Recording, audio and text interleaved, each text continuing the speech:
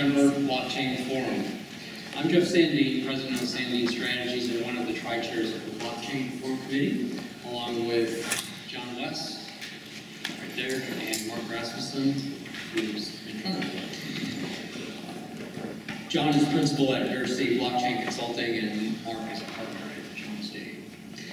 Before we get started, I want to announce that there is a reception afterwards. So depending on when we end, we have receptions in this room till about 5:45. Water, tea available. You can meet the speakers and continue the conversation.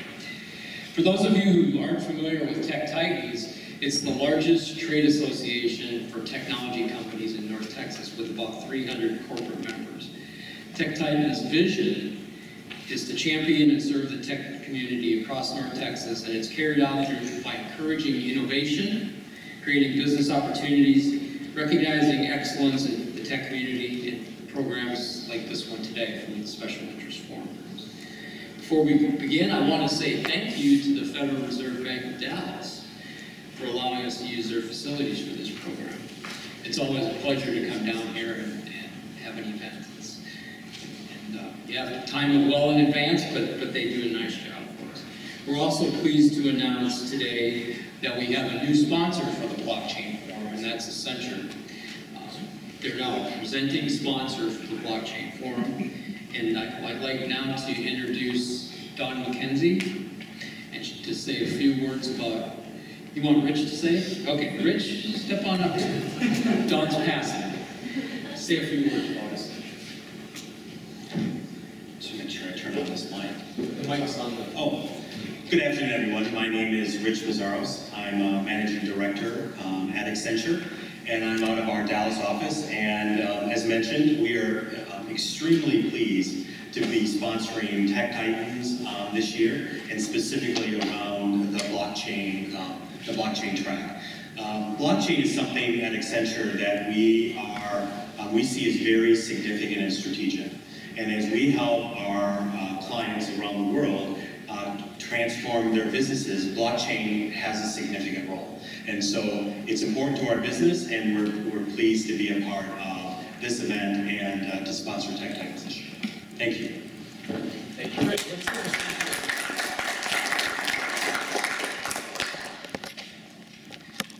And we really appreciate having you on board. It's awesome. All right. In your program, you'll see a list of upcoming events. There's so many coming up that we can't put them all in there. But I want you to be aware that you can go out to the website, www.techtitans.org, and you'll see everything you can find out about special interest forums. There's 8 of those.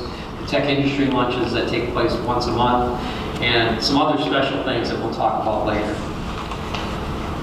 With respect to the program, blockchain has been impacting banking, traditional banking, under the surface. We've noticed that since Bitcoin peaked in price and fell, there's not as much publicity going on about blockchain, but there's a lot of things going on underneath the surface, developments happening, and we're going to find out about that today. Specifically in the area of banking, today we're going to be talking about decentralized identity, tokenizing assets, streamlining the underwriting and process for syndicated loans, and the integration of digital currencies into the traditional payment systems. We have an outstanding panel of experts to talk about this today. Starting with Rich, we have Rich Meszaros, Managing Director for IoT at Accenture. JC Jollant is the Senior Product Manager for Finastra, and Eric Smith is the Founder and CEO of Brilliance. Our moderator today is Sonia Aziz. Sonia works right here at the Federal Reserve Bank of Dallas as an outreach analyst. Ladies and gentlemen, Sonia Aziz was going to get us started with the program.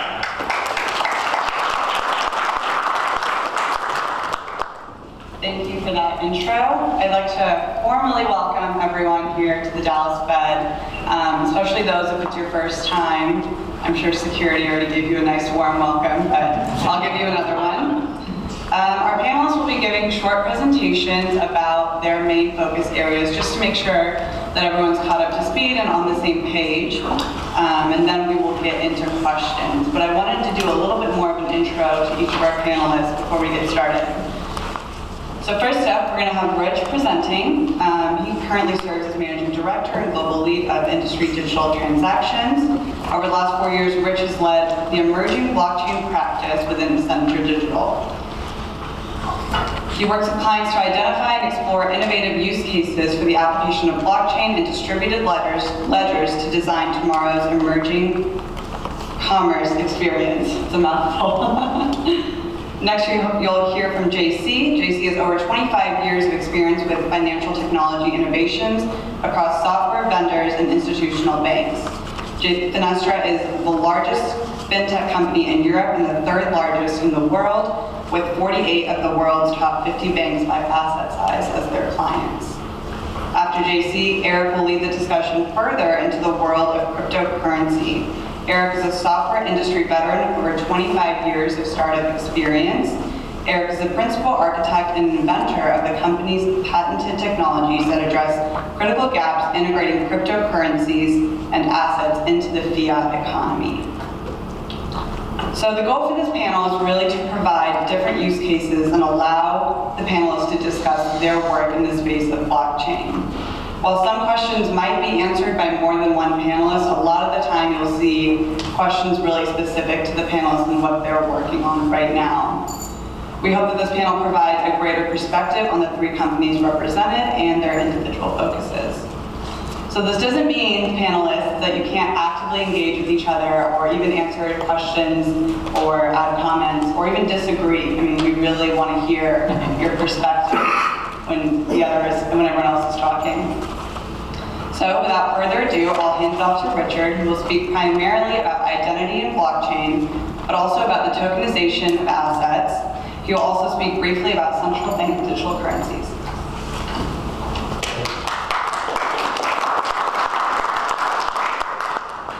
Thank you for that introduction. I also wanted to mention, I spent my first 20 years of my career in banking. So I'm actually a banker, and both in commercial banking, consumer banking, as well as payments too. So as I was preparing for this this panel, I really sat back and said, oh, where could we talk about blockchain as it relates to banking? And I really wanted to talk on two issues. The first is around decentralized identity, and fundamentally the reason for that is identity is a core foundational element to any of these use cases. And the second aspect, I wanted to talk a little bit about what's happening with asset tokenization. And again, you'll see in a moment why those topics actually do, those two topics actually do complement each other, because if we're going to start to talk about how an asset is owned by an individual and how I allow buying and selling of that asset, I need to ensure that I understand who owns or who has custody of that asset. So that's how you can really start to see that as a foundational use case. So with that, why don't I get started and talk a little bit about decentralized identity.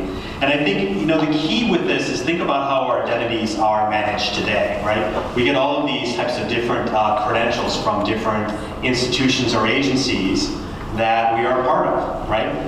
We get a driver's license from the DMV, we might get an ID card from our employer, right? We get a college degree from our university, right? And really what this concept is focused on is the ability to be able to have those attestations that occur throughout my entire life that make up my identity available to us in a digital way, that I start to control how I can share that information with others. And so as I look at digital identity, I like to think about it as, first of all, it is absolutely personal. It's unique to me and only to me. It is portable. It is something that is accessible anywhere I might happen to be. And as you'll see when I show you a demo of this in a moment, it's mobile first, because our mobile devices are with us in most of our everyday life. And so the ability to have that as the primary mechanism that to be able to demonstrate my identity and share that identity, we think is an important part of the consumer experience. It's obviously persistent. Think about how often we have to re-verify our identity over and over to perhaps even the same institution or company. Why is that? Why do we need to continue to do that? And then lastly, it needs to be private. Think about where your identity is today. It's at your banks that you work with, it's at your employer, it's at your healthcare providers. And so all of those companies and institutions are actually managing your identity on your behalf. And that's why when we turn on the news and we hear that there's been a data breach, why our hearts sink, because we know that we're impacted. Well, is there a way to be able to change that? And so how can blockchain truly impact identity? First of all, it can enable a trusted record that reduces fraud. The ability to verify those attestations that I was talking about. The ability to verify I have the college degree that I mentioned. Or the ability to verify I was born in the city that I was in fact born in, for instance. It also has the ability to verify the identity while limiting the amount of personal identifiable information that I share. Oftentimes we get into a habit of sharing all of our private information, like our name, address, for instance, phone number, email address, but is all that information necessary for whatever purpose that you are verifying your identity against is for? And then lastly, this concept of a living identity. We are who we are because of the aggregation of all of these attestations from the moment we were born until today. Your first form of identity was your birth certificate. And then you received your high school diploma, and then you received your college diploma, and all of the employment that you've had, up until today, that all makes up your identity. And any licensure that you might have, like a professional license or a marriage license, all of those things add to your identity and get amassed over time, and it becomes part of this new digital decentralized identity. And I think the last point here that I made a moment ago that I think is really important is that digital blockchain and digital identity can provide us the ability to control our identity. Where today, really we provide this information in some cases very easily, and at that point it really becomes out of our control. So what I wanted to do next is I wanted to introduce Joseph. And so Joseph is, this particular video is about the challenge of identity for an immigrant who doesn't have formal aspects or availability or access to paper-based identity that we all do. And so how does Joseph prove that he is who he says he is? And the reason why we show this is part of the work that Accenture has been doing as part of ID 2020, which is a partnership with the UN and Microsoft and others. But I do think that this actually provides a bit of a perspective as to where identity is heading and where all of us may see a digital identity for opening a checking account or for applying for a job or applying for any type of auto license. So let's take a moment and meet Joseph. Who are you? This is a question that often comes up in our daily lives. Whether we're boarding a plane, checking our bank balance, or paying a utility bill, we regularly have to prove we are who we say we are. However, more than 1 billion people across the globe cannot prove who they are with any certainty. Many of those have never had a form of verifiable ID to begin with, and more than 15 million were victims of identity theft last year alone. With this in mind, we have developed a unique digital identity prototype to modernize identity management for organizations and individuals. Leveraging the power of blockchain and biometrics, the system makes establishing, tracking, and managing digital identities more efficient, user-friendly, secure, and less open to fraud. Let's follow Joseph as he establishes and builds his identity. At an enrollment station, his biometrics are securely captured through his fingerprints, voice, face, or an iris scan. Then several steps are taken to create a unique identifier using multiple security protocols. This identifier is then recorded on the blockchain, which acts as an index with links to all applicable data. This makes it easy to locate, access, and share information without Joseph's personal data being stored on the blockchain. Using an application on his phone, Joseph creates a personal profile that's multi-factored and authentication secured. The app allows Joseph to generate his own set of public and private keys, which he can use to sign the data he sends to others. That way, third parties can be absolutely certain the information is his. Joseph shares the public key using a QR code. When he scans this QR code at the enrolment station, an official attestation is added to his profile and signed by a private key. This is the beginning of Joseph's living identity, an identity that he will build with each stamp he collects from his university, his employer, or from government and non-government agencies. The major benefit of this identity system is that Joseph is always in control of his own personal data. He determines which information is shared, who sees it, and for how long. Instead of multiple paper documents, he can use a single, easy-to-manage app. The system makes life easier for organizations too. It's interoperable with other databases, so existing identity data stays put.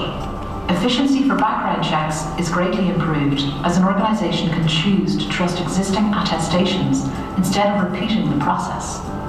For additional security, there's also the option of checking data at source if the user grants permission. The system is also flexible. While this prototype has been created for a mobile device, the technology can work with or without connected devices. This prototype is the basis for our work with ID 2020, a public-private partnership committed to providing a digital identity to the 1.2 billion individuals living without a way to prove their existence. We believe it's the first step towards a digital identity that makes answering the question, "Who are you?" as simple as saying, "I am."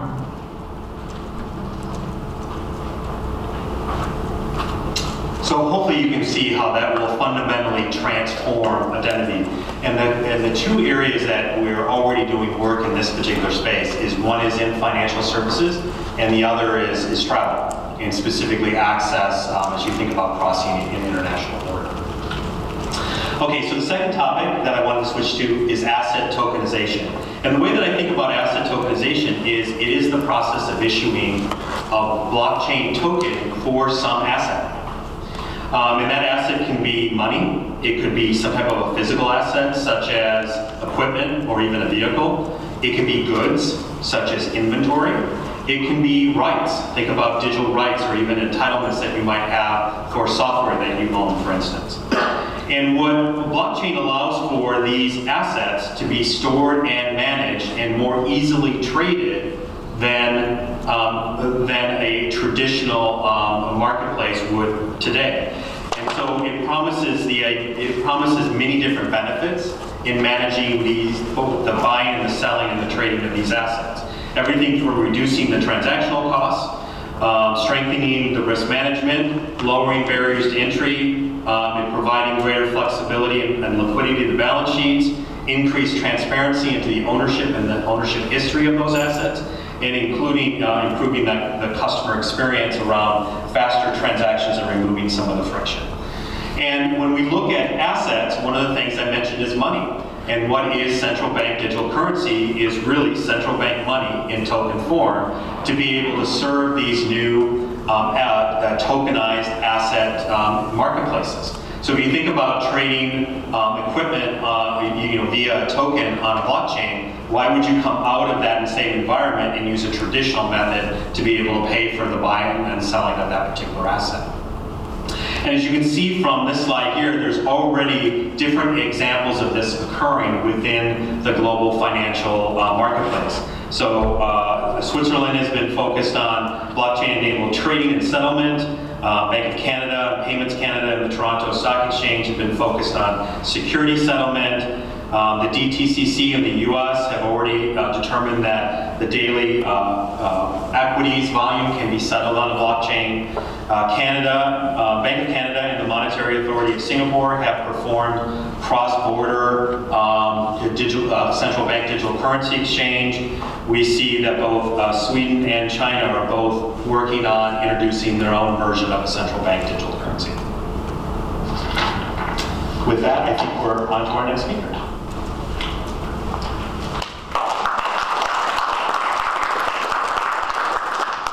Thank you, Richard. Up next, we'll hear from JC, who will give some background on the work that he's doing at Finastra with syndicated lending and blockchain. He'll go into detail about distributed ledgers and validated learning. Welcome, JC.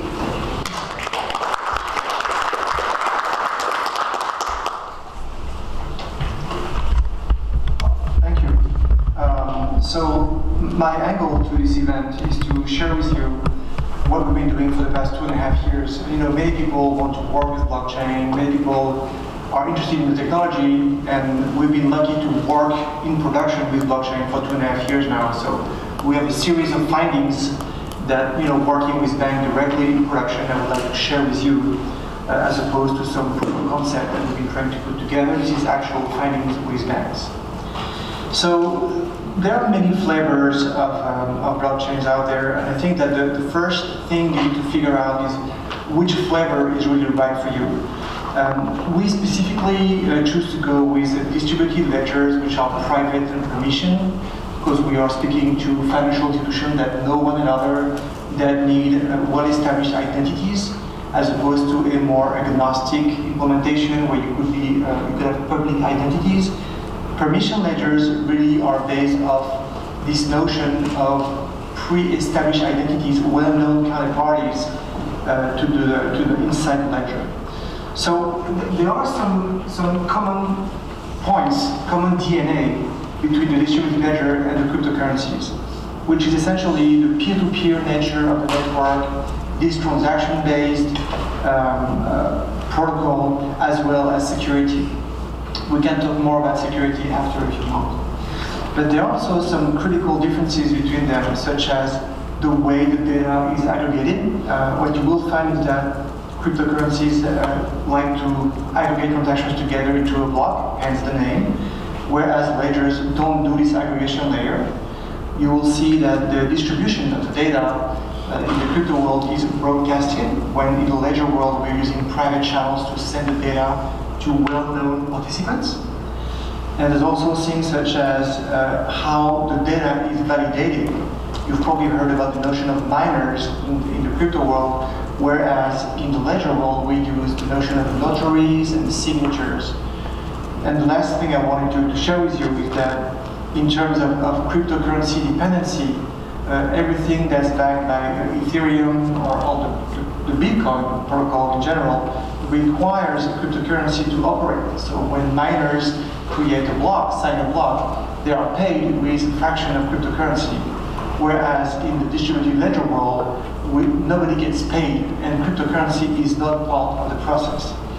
So these key differences clearly are addressing different requirements, and depending on the solution you're trying to solve, depending on the problem you're trying to solve, the solution will push you in one direction or another. What we found in the financial industry world is that the cryptocurrencies were meant to disrupt banks. So initially, the reason why these cryptocurrencies were created were to bypass the middleman, bypass the banks.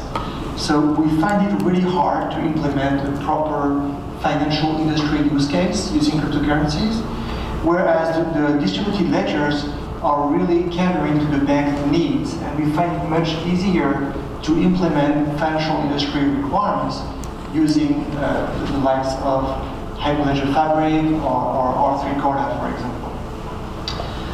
The reason why Finastra experience is relevant in that space is that Finastra is a fairly big company, and where this is making a difference is in the clients we already have today. So we have 9,000 clients today, which are essentially 9,000 banks and credit unions, which is a great platform for us to blockchain enable these existing banks.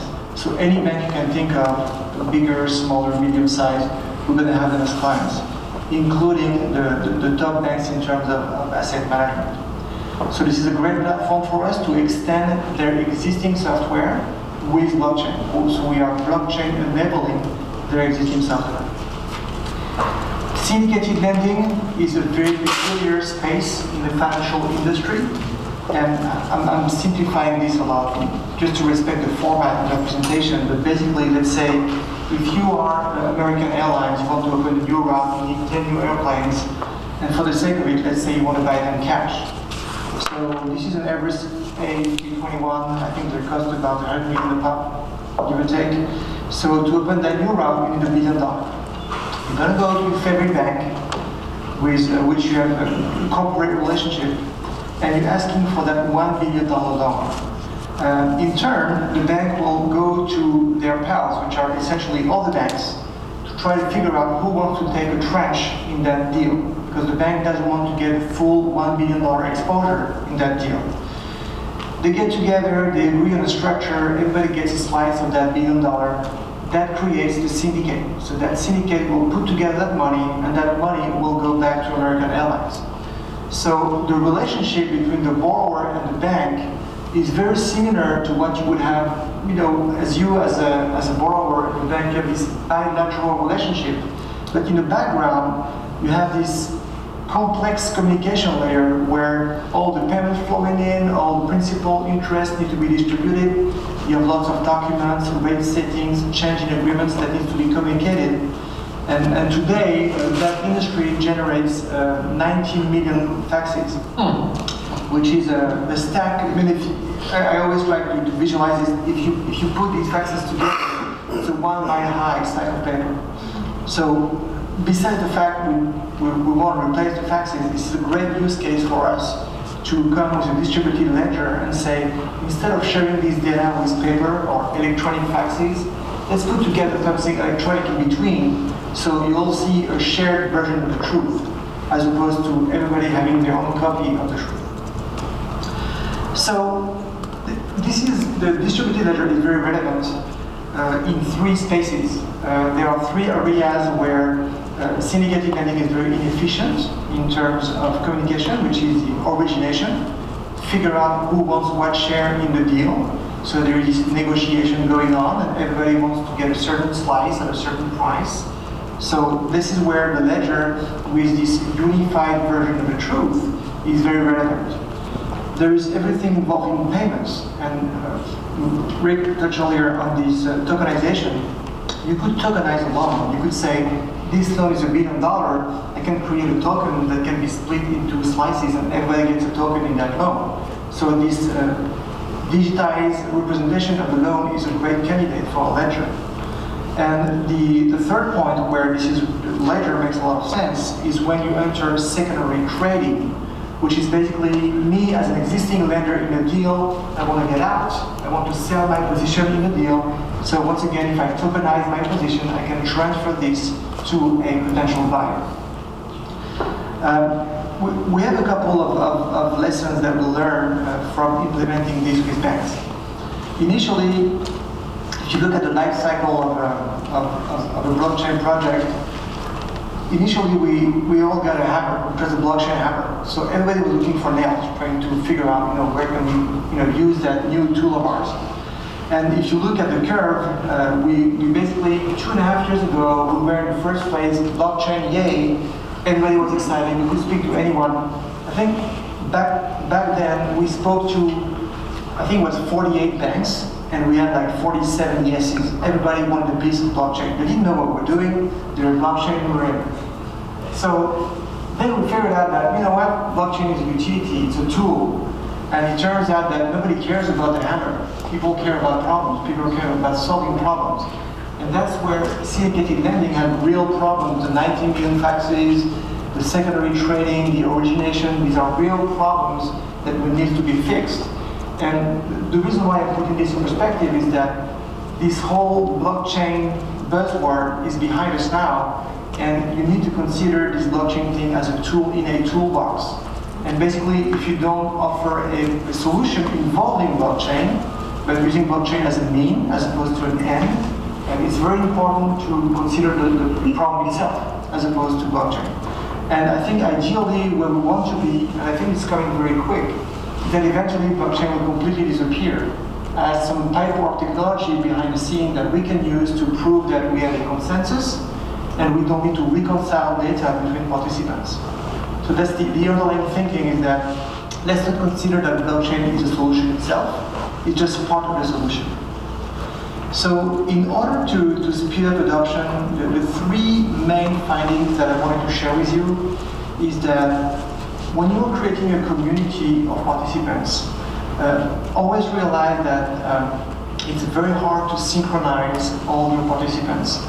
And initially we were trying to get everybody together, to test together. It took forever to achieve anything. It's a great thing to have a consensus, but nobody agrees on when to test what. And you end up with, in this kind of tall situation where everybody is waiting one another. So even though we're talking about a distributed ledger, it's very important that your testing with your clients is scanned. They can test on their own with mock participants or automated trading, something automatic. Don't expect them to be all available at the same time.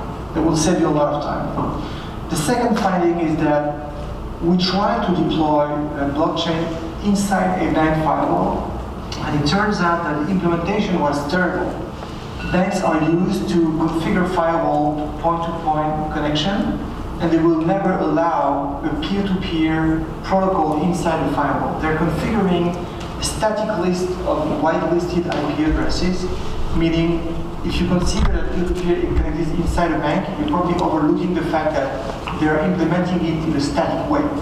So the only way to deploy a peer-to-peer protocol inside big corporations is to use the cloud. You cannot install blockchain behind a firewall without making some compromise. So if you're in the architecture phase or design phase, bear that in mind. There are technical solutions to make it look like it works, but it doesn't work. I mean, it only works on a static basis, it's not dynamic. And the third point is that DLT is a small portion of the big equation.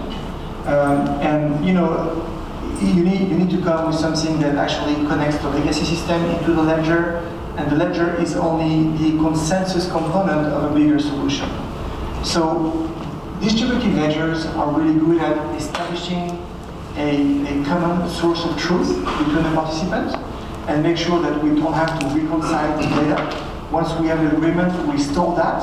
It's kind of on a very smaller database if you want. So we have this unified database that's shared between participants. But it is by no means a solution of its own. So just put that in perspective, the DLT is a utility, it's not man. And I think these are the three biggest findings that I'm going to share with you. There is a lot more that we could discuss on this topic. In this format, 10 minutes, I think I just want to give you an appetite that there's more behind it. If you have questions, don't hesitate. But these are the most important findings, I think, for that session.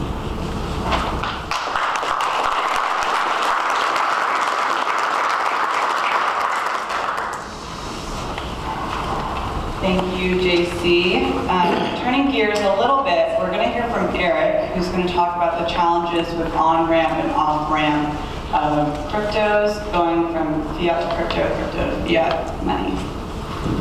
Let's welcome him.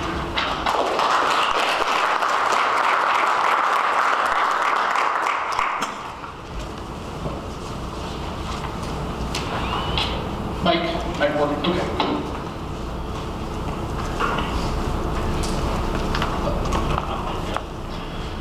So it's fun to be here today. You can tell I'm the software guy. We're blue jeans. My name is Eric Smith. I'm the founder and CEO at Brilliance. We're a small company. We are not the third largest fintech company in Europe, and we don't have the largest banks. 48 of the 50 banks as our customers. We're an early stage company. We're out of Austin, Texas, and our font is unreadable on this thing. So I sent it this morning. Yeah, I sent it as a PDF, hoping that wouldn't happen, but that's okay. I will actually read the slide, even though you're not supposed to do that. So we're based out of Austin, Texas. We are trying to solve some really, really significant problems with cryptocurrencies. So who here has bought or sold cryptocurrencies in the past? Yay, majority. Okay. Was that fun and easy? Yeah, no, it kind of sucks. So, getting money from USD or Euro or whatever into an exchange, or doing something where you can then get your digital asset and then being able to convert that back into something you can buy a latte with is hard. And so we're trying to solve that problem. We think it's a big problem. So I'm going to talk about liquidity, and I went to Investopedia and looked up what they think liquidity is. So they describe it as the degree to which an asset or security can be quickly bought or sold in the market at a price reflecting its intrinsic value. In other words, the ease of converting it to cash. So a lot of folks in the crypto space will talk about liquidity from the perspective of can it make a market, Can they convert, can they give you an efficient quote on the price of a given crypto asset? Are there willing buyers and sellers within the marketplace? That's not what I'm focused on, or what we're focused on in terms of liquidity. We're talking about the ability to go from a fiat currency into a cryptocurrency and doing that with the least amount of possible friction, and then similarly being able to reverse that process in a frictionless way. So, again, the font here is wonderful. So, converting from cash into cryptos and back, I think is honestly the biggest issue facing cryptocurrency adoption and mainstreaming today. There are a lot of issues, but I think this is frankly the biggest one. It involves the difficulty moving from $1 into Bitcoin back to $1. And inside the software space and the cryptocurrency space, we call this the on-ramp, off-ramp problem. So economics 101, right? These things create friction. Friction increases costs and lowers adoptions, right? So if you make it harder to open a trading account, if you make it harder for your grandmother to buy, to buy some cryptos on the side, or diversify her investment portfolio, those things increase cost and radically reduce adoption. And you can see that in the fact that despite the fact that roughly half the people in the room have bought cryptos, the other half haven't, and this is kind of a selected market, right, in terms of the sample size in this room. I doubt you would be here if you hadn't at least thought about it. But from a mainstream US perspective, a tiny, tiny percentage of people have even done this. So if we're looking into the future and trying to prognosticate like where cryptos are going, some of the key technologies need to be the things that make it accessible. So some of us in the audience are old enough to remember when the internet first came out, right? And first, you've got mail and AOL and all that kind of good stuff, right? We're basically at that stage. So this is the 1996 of cryptos and blockchain technologies in general. So a tiny fraction of people are doing it. It's gotten a lot of press. A lot of people are talking about it. But the future is really 20-fold, 100-fold in terms of adoption of where we are today. So totally illegible. I apologize. So if you're going to go from fiat currencies or whatever to cryptos, you've got a few options. So we got a couple slides talking about that. So that is supposed to say ACH and wire transfers, right? So if you bought cryptos today, there's a good chance that after you went through your KYC and AML process, you did some form of an ACH transfer or a wire transfer into the crypto exchange, and then you bought your crypto asset from that. If you're in banking, of course, this is what your industry is based on. This is how interinstitutional money is moved. Problem with wires and ACH from a consumer perspective, especially ACH, is that it's slow. There's a tremendous lack of visibility on both ends of the transaction. So I know that I sent it, but how do you know that I sent it? You don't know until you receive it, right? And that results in basically, there's not enough trust and there's not enough control. There's not enough trust because if you're an exchange and I tell you I've sent you money, you don't believe it until you see it. There's not enough control because if you're an exchange and I give you the credentials with which to extract the money from my account, you have to wait around for the money to show up. You don't know that the money is good at the time you make the withdrawal. You have to wait for it to post. So this creates a tremendous amount of friction in the space. So a lot of times the way this is exposed with an exchange is if you want to buy cryptos, you will need to ACH or wire transfer money in, and it can take 5 business days before you can transfer the cryptos out of the account, or they'll let you trade with them. And so that is not great, but it's cheap. It's not expensive to do. Your other option is you could use debit and credit rails, right? So these are great because they're real time. The problem is that any link in the payment processing chain can break the ability for the consumer to purchase or on-ramp or off-ramp using those systems. So if the payment processor doesn't like it, that's bad. If Visa, Amex, MasterCard, et cetera don't like it, then they can block it. If the bank that issues the credit or debit card doesn't like it, they can block it. And I'm sure we'll get into this afterwards perhaps, but I mean, there's a lot of reasons why these things happen. But the end result is a really, really terrible user experience that doesn't lend itself to the mainstreaming of cryptos as an investment class or as an asset in general. So, so there's also, assuming you can get the transaction to go through, there's very, very high fees on these transactions, right, which further reduce adoption and increase friction. So, anybody bought cryptocurrencies on a credit card or debit card? One person, okay. So, this is super, super expensive. I hope you did it as just an experiment to see what it would be like. Yeah. So they can charge, these are not very transparent, and people can end up accidentally paying as high as 14% fees, which is nuts. But at least it's faster than ACH. So if you can get it to go through, as frustrating and as terrible that is, at least it's theoretically in real time. All right, so then there's the other option, which is what I'm doing, which is our software, which we sell as an SDK, we license to trusted partners. So our stuff is real time. It gives full visibility on both sides of the transaction. So it's both push and pull. So I, as the user, can see what's in my account, and I'm giving permission to move the money. And the technology company that integrates the SDK can both see both sides of the transaction and actually control my side to push the money out. So the result of that is full visibility on both ends of the transaction. It's basically both push and pull with full control, and we monetize it by charging a flat 1.79% fee, which then is turned around and split with the exchange. This does not go over payment rails. This is not Visa MasterCard. So it also works with any bank. The downside, because there is always a downside, is that it requires a trusted technology company to integrate with my technology. So the good news is the bank doesn't have to integrate with my technology, or else this would never happen. So all it takes is somebody like Brilliance or Coinbase or something to integrate that, and then we're off to the races. So why do we care about this? And again, we care because the opportunity is staggering. Today there are maybe, if we're being generous, maybe 10 million active crypto investors, and most of this is speculation.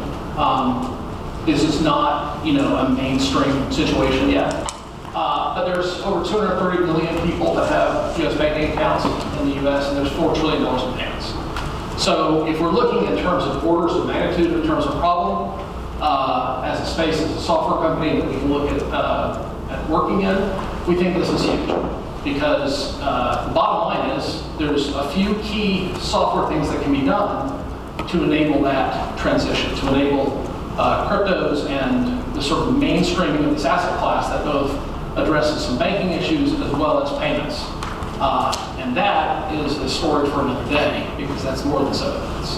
But we do address that, and we do think it is, that is one of the biggest stories in terms of being able to make it easier and more straightforward for people to trade in and out of cryptos in an efficient, safe, secure, cheap, and legal way.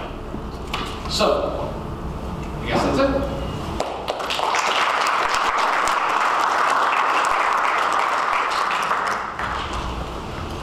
Okay. Test. Okay. So we heard lots of different perspectives about many different things. Now we're going to get more into the question part of it. Like I said, the questions are semi-individualized, but we'll see how if our panelists decide to jump in. So the first thing I want to talk about really is challenges with each of your projects. So I'm going to start with Richard. Why is digital identity in this world of blockchain so important, and what does that look like for companies? Yeah, I think the reason why it is so important is it's just a foundational use case. I mean, if we think about a lot of the use cases that we've talked about here, it's about buying or selling or exchanging of value. And so fundamentally at its core, you need to know who you're transacting with and being able to verify that it is who they say they are. Otherwise, you'll have unauthorized transactions, and that will generate a number of other significant problems. I think what's interesting around thinking about distributed identity versus the way that identity is managed today is that this provides us as individuals more control over our identity. And we get to choose what information we want to share, with whom, and for how long. And I think ultimately, this should help us to reduce the amount of times that we have to revalidate ourselves with that same provider as well, which obviously is not the optimal customer experience. I mean, we've all been on a phone call with someone that we work with, even as a consumer, maybe a service provider, and you're having to revalidate, who you are in order to get, some type of an issue addressed or some type of a service performed. So, and I think from a banking perspective, I see this as paramount for payments. I see this as paramount for any type of asset exchange. I think also from a KYC perspective, when we think about re-verifying, the partners that we even work with from a business perspective, I think all of these are wrapped around this identity issue. So what does an identity look like for an organization? Is it just for people, or can anything have an identity? How does that work? Yeah, that's a great question. You're getting into my IoT space. So I like to, when I think about IoT and Internet of Things, I mean, depending on what research you review, there's going to be somewhere between 50 to 60 billion connected devices by the end of next year. That actually is 5 to 6 times more devices than credit cards that have been issued. So fundamentally, these devices will play a role in commerce. And so this is the space that I'm actively working on within Accenture today. And one of the areas that I spend a lot of time thinking about is vehicles, because connected vehicles are very, very large and sophisticated IoT devices, and becoming more sophisticated, it seems like, every model year. And so I constantly think about when I'm pulling out of a parking lot, why do I need to stop and pull a credit card out of my wallet? Why can't my car communicate with the parking lot and just pay for me? Well, in order for that to work, identity comes back into play again. I need to understand that a car is authentic. I need to understand who has custody or ownership of that car. And I need to understand that the data that I'm looking at is coming from that car. If I am not confident of those 3 things, if I accept that payment, I'm taking a risk that it might be an unauthorized payment. I want to contribute that on the identity space, there is a very interesting notion of disposable identity that's shaping up. Hyperledger Indy is pushing that idea that you would own multiple identities that you would issue on a yearly basis. So let's say if you have a relationship with 2 or 3 banks, you would issue yourself your own sub-identity with these banks, and you would use every individual identity in that context. And you could revoke that identity. So instead of using the same password that would show over and over, you would use specialized identity credential within that context. And these all new things, I mean, we've never used that before. Disposable IT doesn't exist. It's very interesting because then you really control who can see what, and you control the issuance and the revocation of the identity, which I think is a very interesting concept. So for JC, what are some of the unseen adoption challenges with DLT? I think that in general, in everything that involves encryption today, is ripe for disruption, in the sense that right now we are protecting everything around encryption, which basically every time we have a new version of encryption, we are hiding the data behind a brick wall. And with every iteration, we raise that wall with a couple of bricks. And then there's a real challenge coming up, which is that once quantum computing reaches supremacy, somebody's going to come up with a satellite picture, and we can't hide the data anymore. So we're building higher walls, and somebody can see everything, because they have so much computing power that they can break that cryptography very easily. And I think that's a coming challenge that we need to consider, that the distributed nature of the data and the fault tolerance is actually more important than how we secure the data itself. So I think that's this is probably something that's going to come up in a week or a month, that somebody achieved that quantum supremacy and can break our existing protocols in a matter of seconds. For Eric, what are some examples of barriers to mainstream participation in crypto investments or payments? And then what are the costs of these barriers? I think one of the big barriers is that you can't pay for things. You can't buy cryptos. Generally in the United States, you can't buy and sell cryptos easily using debit credit cards. that's generally just not something that's available to U.S. mainstream exchanges. Coinbase has the ability to do that for certain banks and certain types of transactions. But people don't understand that. I mean, we've become so quickly a cashless society where, I mean, I don't have cash in my wallet, right? And I think most of us don't. We pay for everything with debit and credit cards or Apple Pay or whatever. And so when people are faced with the reality that they can't use those instruments to buy or sell cryptos, that is a huge barrier.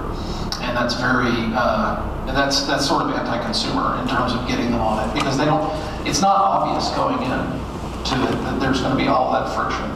And I think, there's a substantial abandonment rate, right, as people move through the process that are interested in owning it or interested in participating in some way or using it as an alternative form of payment or something like that. And then they get into it and the brick wall analogy, right? It's like they clear one wall, and the next wall's higher, and the next wall's higher. At a certain point, they just say, I'm not gonna mess with this right now. So I think that's one of the biggest barriers, is the lack of ability for consumers to use the debit and credit cards.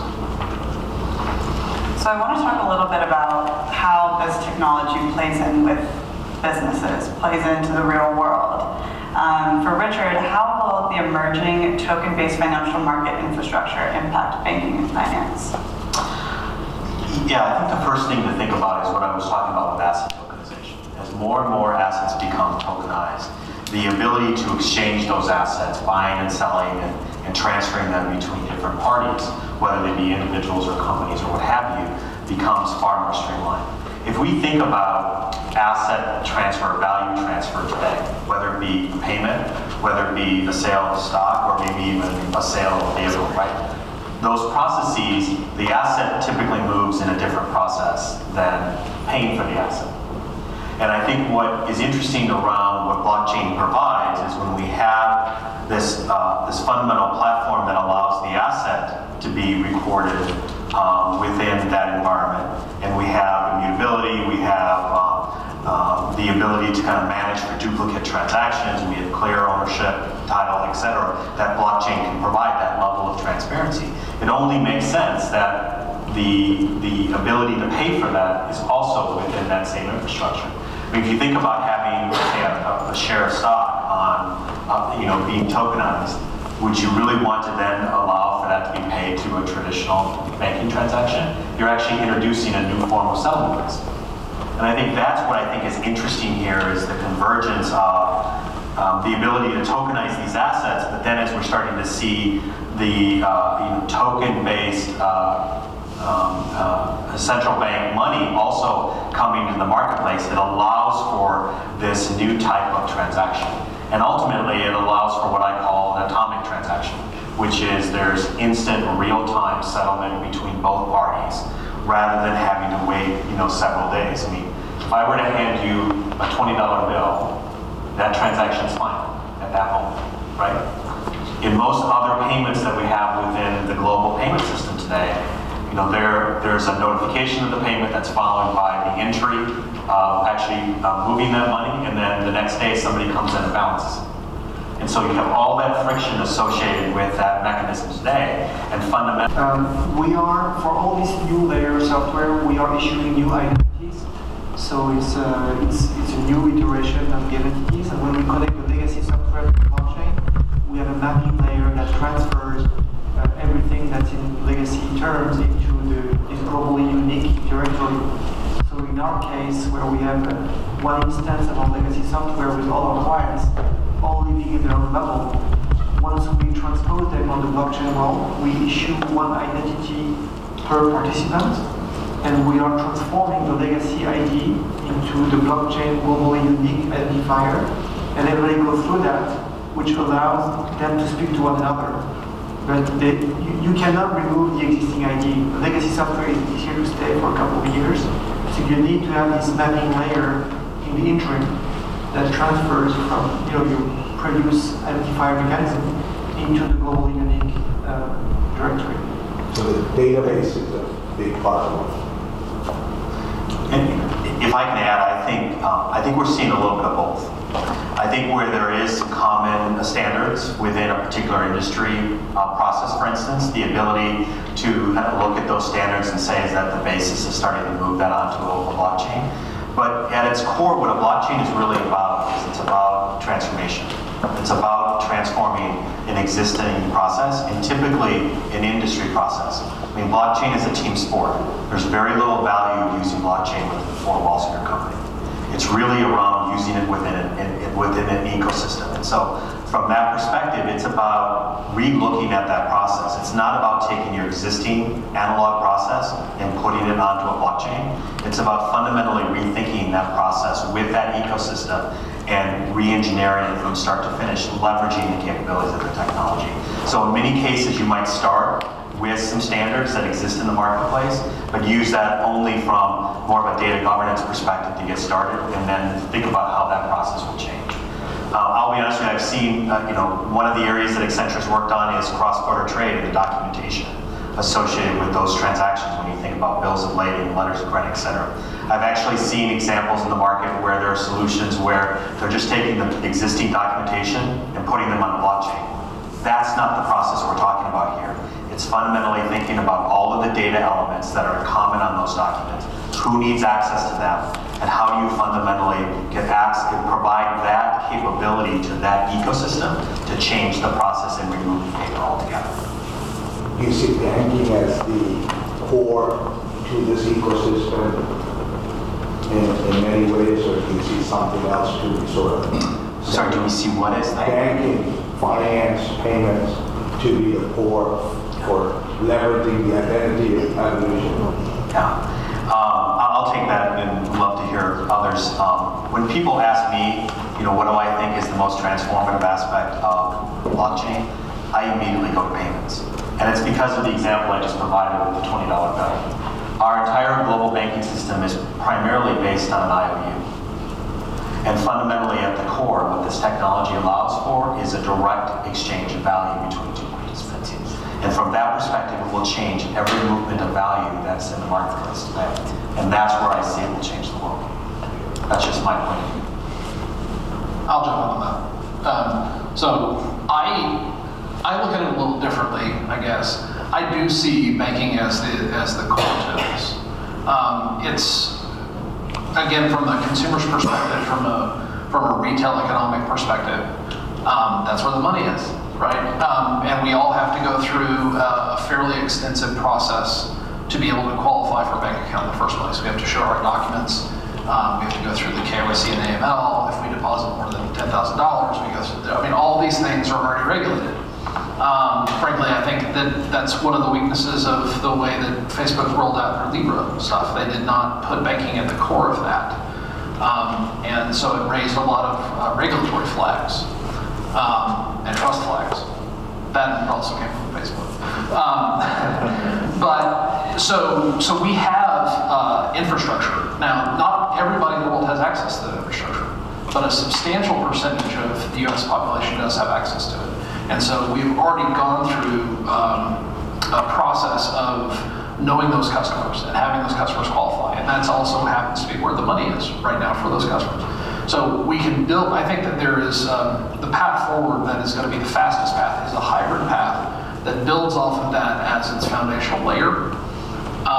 And I think that in order to get to where we ultimately want to go, which is this sort of atomic exchanges of value and the complete sort of virtualization of economic value away from just central bank currencies, is you have to have a hybrid strategy, right? You have to be able to buy the water or buy the latte.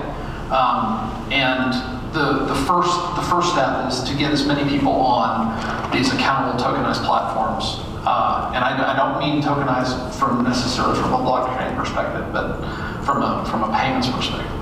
To get people on those platforms, to get them using the next generation tools, and then have consensus around those platforms in the sense of having large tipping point, from an Apple Pay perspective or Google Pay perspective, having many millions of consumers on those platforms, and a substantial percentage of merchants that accept them. And those, I think, then create sort of this a series of gates that can get us ultimately where we want to go.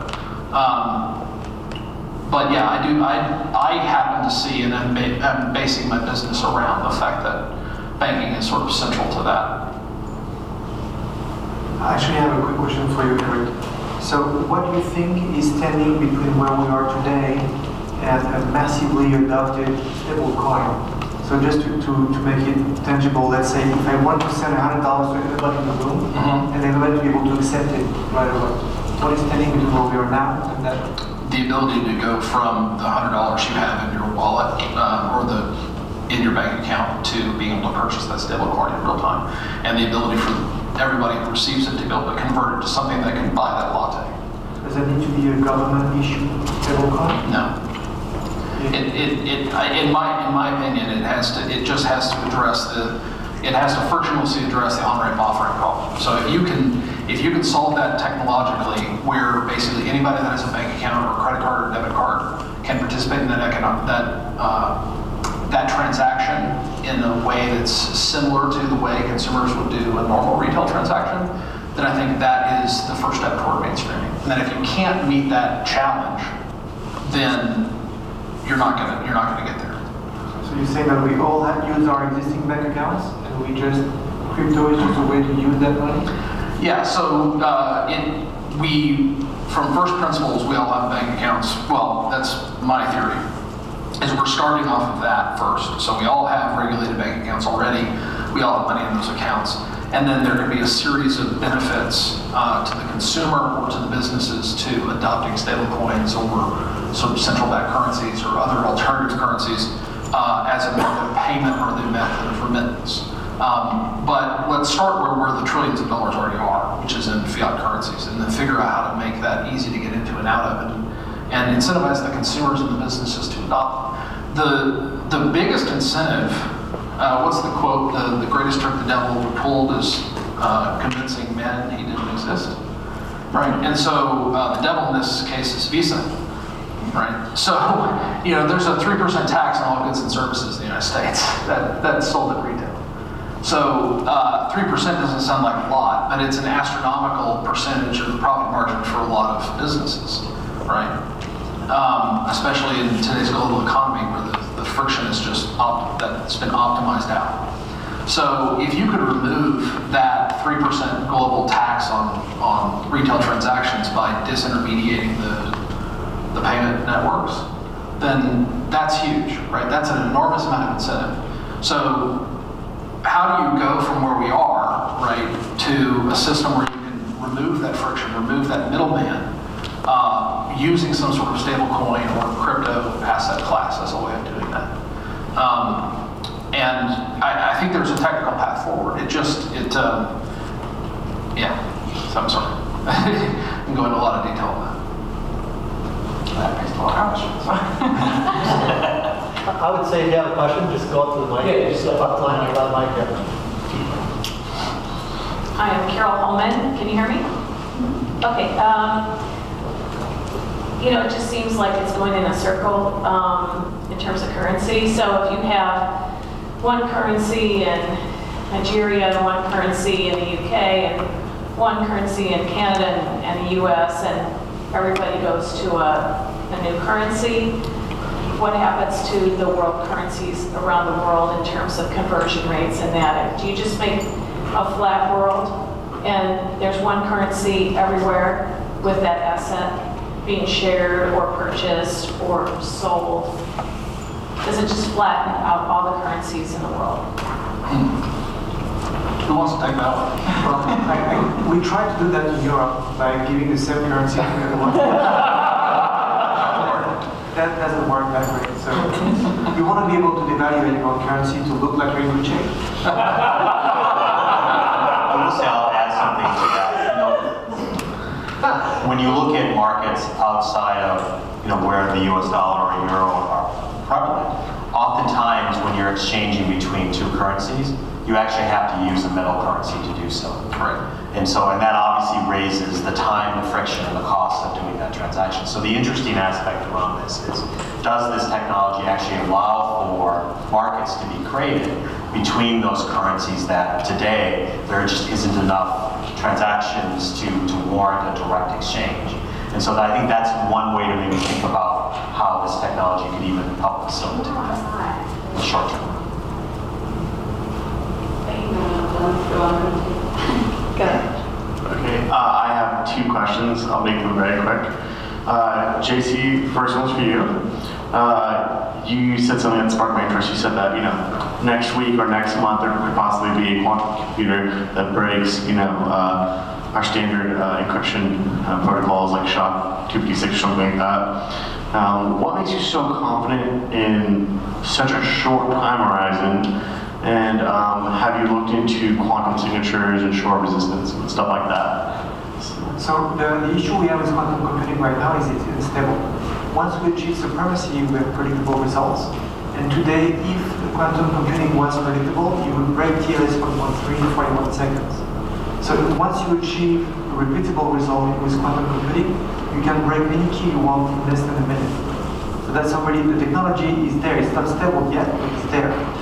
So the problem we have is that access to technology is very expensive. But I think there was something that came up this week saying that Google was already looking into this. Maybe they achieved something already. So we're very close to a breakthrough. There is a similarity that's going to happen very soon. It's not widely available, so we're still safe. But it's within reach. It's very close. That's very interesting. Because my thought on this was always that if someone was able to break it in a short time frame, it would be like the Manhattan Project. It would be equivalent to the nuclear bomb being invented, right? But maybe it won't happen like that. Maybe private companies will just reach the singularity at a similar time and be able to do it. So thank you for your comments. I'll just ask one more quick question to Eric. You talked about something that I agree with. You said that there has to be one platform where all vendors and users and services can kind of integrate into that has a stable coin. That describes Libra. Do you think Libra could possibly be a winner here? No. And why not? It's fruit of a poison tree, I guess. They've bungled that. Apologies to anybody, Facebook in the audience, I'm still for sale if anybody wants to know. But they bungled that pretty badly, right? And they've set things back in some ways. I mean, just look at the regulatory scrutiny and the oversight that has happened since the announcement. And so, in some ways, that's good, right? It shines the light on it, and hopefully, at the other end of this side, if you believe in Western-style democracy, we'll have a better outcome and a stronger system. But maybe that won't happen, and probably won't happen. So I don't think that that project is going to work as it's currently constituted. What I would do if I was them is sort of declare victory and reformulate that project under a different strategy. Maybe even change the name of it or something. But yeah, it's getting a tremendous amount of regulatory and industry pushback. But I think something like that wasn't necessarily as founding members focusing on Visa and MasterCard and instead, focused on the banks around the world, maybe. Apple Coin. Yeah, sure, yeah. Or Google Coin or something, or Amazon Coin. Actually, we already are using Amazon Coin, right? Yeah, exactly. Yeah, for so many people. But that's the kind of point I'm talking about, the tipping points, right? I mean, pretty much everybody in this room is a member of at least one of 4 networks, and probably 4 of 4 networks. Apple, Google, Facebook, Amazon. And so when you start looking at the Venn diagram of the consumers, and those consumers have bank accounts, and they also have payment cards, and they have these tokenized digital wallets, and they're cross-connected and massively scalable network infrastructures, and then those infrastructures are then tied into this massively scalable sort of merchant fabric. All of the ingredients are there. It just requires sort of that next level of adoption. There are some substantial, even though we are all wired for it, I'm sure everybody in here has a smartphone. We all have a mobile wallet, but only 1% of retail transactions went over those mobile wallets, and 80% of us don't have a card in them yet. So the groundwork has been laid. I think, you know, it might not be as soon as the quantum singularity or whatever, but it's soon. In the next 5 years, I think we're going to start reaching an accelerating tipping point where those 4 ecosystems can start creating economic incentives for people to take payments or to stay on rails within those systems. And then you're going to see a rapid destabilization in a disruptive sort of tech way of the traditional payment systems. And I think that is going to, the only heir apparent to that right now is a sort of a semi-stable coin type of decentralized system. But anyway. If I can add to that, I think what's interesting about Libra is really, I look at it from 2 perspectives. One, the fact that it's permission versus permissionless. One of the challenges with Bitcoin is, who are you going to call when you lose, a password, for instance? And where's the form of governance that looks after how it will be used? And the Libra Association is starting to push on that idea. So I think that's an interesting development. I think the other side of this is, what Bitcoin lacks is utility. And a currency at its core, it needs utility. And that utility comes from usage, from consumers having access to it, but then more importantly, merchant acceptance. And I think that's what's also interesting here is the aspect that it's both a stable coin, so the volatility should hopefully be far less than what you see with something like Bitcoin, but then also, Eric, to your point around these networks, the ability to tap into these networks, and even some of the initial partners of Libra Association provides a pretty broad network of use, and ultimately does that increase its utility. So I think there's a couple, so I look at it as a step in the right direction, that you have permission, you have utility is being focused on with Libra versus what Bitcoin is today. So just my perspective. I think, so let me make a very specific prediction. So I think in the next 5 years, what we're going to see is a hybridization. So I think we're going to remain fiat for big purchases.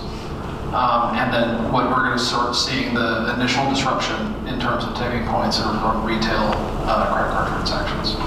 So I think that's what makes the most sense. That's where there's the most friction in terms of economic incentives to disintermediate Visa and MasterCard. You're not buying cars typically, or houses or boats with Visa and MasterCard, but you are buying lattes and waters and Big Macs. And so I think we're going to start there, and that's one of the reasons we're focused on, the bank being the central platform for where the value is stored in your fiat currency, and making it easy to get into and out of that fiat currency and some type of cryptocurrency as an intermediary form of exchange with merchants. But I don't see, at least in most established world economic zones, that people are going to be keeping they're not going to be overly exposed, I don't think, to a stable coin or any cryptocurrency as the primary financial asset. I think that's going to be used as an intermediary form of payment to disintermediate credit cards. I'm going to disagree. I'm going to say it's going to be used for institutional transfers first, and I point to some of the central bank digital currencies and even JPM coin. Yeah, you have private networks or mission networks that can be utilized, and they're really focused on the benefits of that atomic transaction versus the friction associated with the traditional way of settling today. Yeah, I agree. But I mean, you could have trillions of dollars being moved over those systems with 10 banks adopting it, right? And there's a fundamental difference between that and a billion people using it. So I, sure, on the back end, you could say it's being used for interinstitutional or international transfers, but for the average Joe public, that doesn't, that's not. Anyway, I'm sorry. Yeah. I want to make sure we have time to get to the last 2 questions. Either one. Go ahead. Oh, so my question is about, you mentioned payments. So for example, I think right now in Europe there's a regulation about PSD2 rolling out, payments first perspective 2, and it's about secure authentication. It's being solved by like a traditional technology to be secure. My question is, it seems like the regulators are already rolling out regulations to kind of constrain the solution space. So especially like big companies like Accenture, when you guys are rolling out, you're trying to reinvent solutions. Maybe you can talk a bit about how are you navigating the existing regulations and regulators, right? Isn't that a big roadblock to getting these things into production? Yeah, I mean, I think, you know, with any of these types of blockchain projects, as I mentioned earlier, it's an ecosystem, right? It's a team sport. And so thinking about that ecosystem and being very strategic around who you engage with in order to redesign that process is a really important part of ensuring that your project ultimately has success and that you ultimately realize the value pool, you know, the value that you're going after. And I think, you know, involving the regulators in that process is a really important part of the process. I completely agree with that, but that's the side note.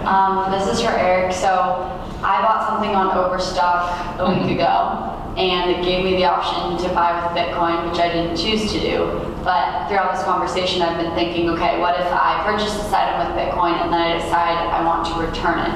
And the value of Bitcoin has changed since the time I bought it. What's the current situation, and then what do you predict would be, I guess, a de-risked version of that in the future if everyone were to be kind of on the stable coin? So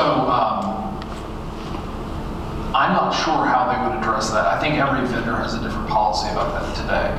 Okay. And you know, you need to delve quickly into that or deeply into that in terms of if you're going to use something that is fluctuates in value as a form of payment. That's why I think a lot of folks are focused on the stable coins as the transactional medium. So yeah, I think that's sort of a necessary aspect of it.